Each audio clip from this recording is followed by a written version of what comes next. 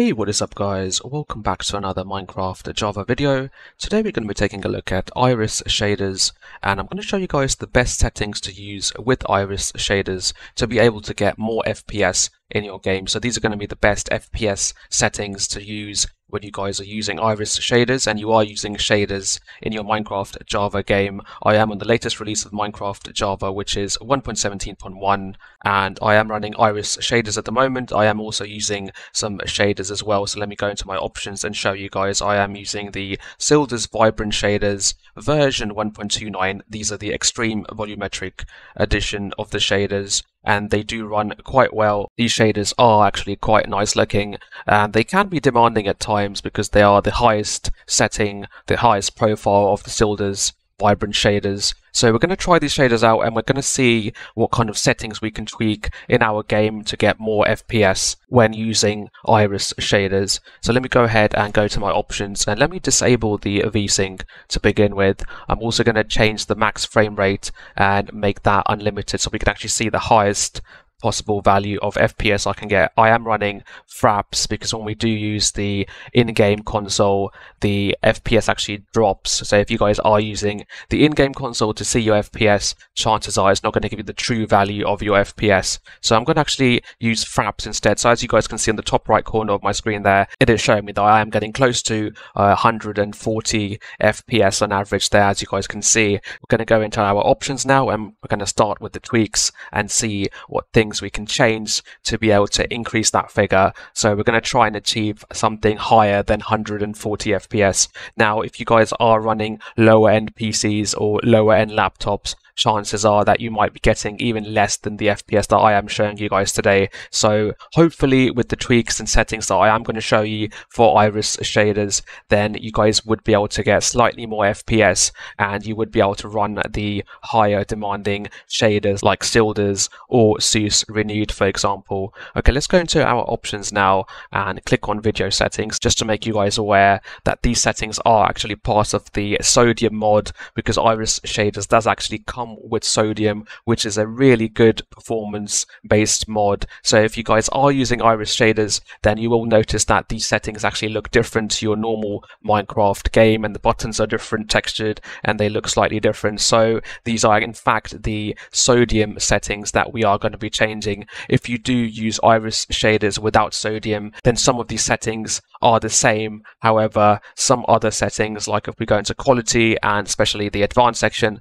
these are part of Sodium. So essentially we are going to be changing most of the Sodium settings to try and give us more boost in our game. So I have actually left everything as the default just to show you guys, if you were to install Iris Shaders by default, what settings you would get. So we're now going to change these settings in Iris Shaders to try and get even more FPS. Okay, so one of the main things that is going to affect our FPS in our game is the render distance. As you guys can see, the performance impact is actually set to high. This is one of the major things that will affect our FPS in our game. So if you guys are on a lower end PC or you're not getting high enough FPS, I would highly recommend to turn down the render distance, and the amount I like to play on is normally 8, but you guys can actually change that to 6. So anywhere between 6 to 8 I think is a safe value to play on, and you don't lose out on being able to see further ahead and you do get good performance. So let's actually go ahead and change that to 6 to try and see how much FPS we are going to get. Okay, so with the new and the latest release of Sodium, which is 0.3.2, they have added this section here, which is the shadow render distance. Now again, if you guys are on a low end PC, then I will just switch that and turn it down all the way to 0. Obviously you can turn it up and increase it and see what kind of FPS you get, but for this example I'm going to change that to 0 and see how that affects our game. Alright, for the rest of the stuff we can actually leave it as it is. I would recommend to turn off VSync because it is going to be fixed to your monitor's refresh rate. So if you guys are on a 60 Hz panel, you're only going to be able to see 60 FPS. So make sure that VSync is unticked. Again, the max frame rate by default is set to 150. Change that slider all the way to 260, and that is actually the unlimited setting over here. So if you change the slider, you will see it say 260, and that is the unlimited setting. So these are the changes I would make in the general section. Now let's go into the quality section of the Iris Shaders and Sodium settings. In the quality section,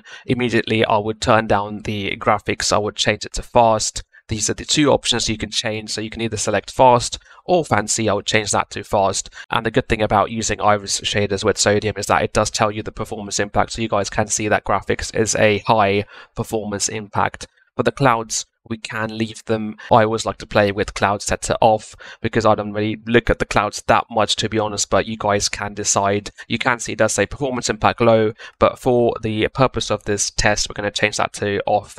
Weather quality, we're going to change that to fast because that is the lowest. We can choose particle quality, again that is a medium performance impact, and the lowest setting we can change is minimal. So if you change that to minimal, that is the lowest we can go. For the smooth lighting, we can see the performance impact is low, but for the purpose of this test I'm just going to change that and set it to off. The biome blend, again I'm going to move the slider down and change that to 0. Entity distance is set to 100. I'm going to change that to 50 because that is the lowest we can change. I'm going to untick the checkboxes for entity shadows and vignette, and also change the map levels to a 0 as well. So essentially what I've done is I've gone ahead and changed everything to the lowest possible setting in the quality section. Alright, so let's move on to the advanced section. Now, in the advanced section, I would actually recommend that you leave everything ticked because these options are actually going to help you get more FPS. So we do have some culling options here, and we do have the other options here that are going to help us get more FPS in our game. So if you just leave them exactly as they are, you can change the chunk memory allocator and the max pre-rendered frames, but to be honest I haven't noticed much of a difference in FPS by changing these figures, so I have actually left them as the default. So I would recommend just leaving everything in the advanced section as it is. If you guys are on a machine which has lower OpenGL compared to 4.4, so if anything is lower than OpenGL 4.4, then chances are that you won't be able to select the persistent mapping, so just keep that in mind. All the other stuff you can go ahead and see how it works for you. You can obviously untick them and see if you do get any changes in your game, but I would personally recommend that you do keep them enabled because they are there to help us get more FPS. If we go to the shader pack section, obviously there's nothing here that we can change. The only thing we can change here is to select the shaders that we're going to use.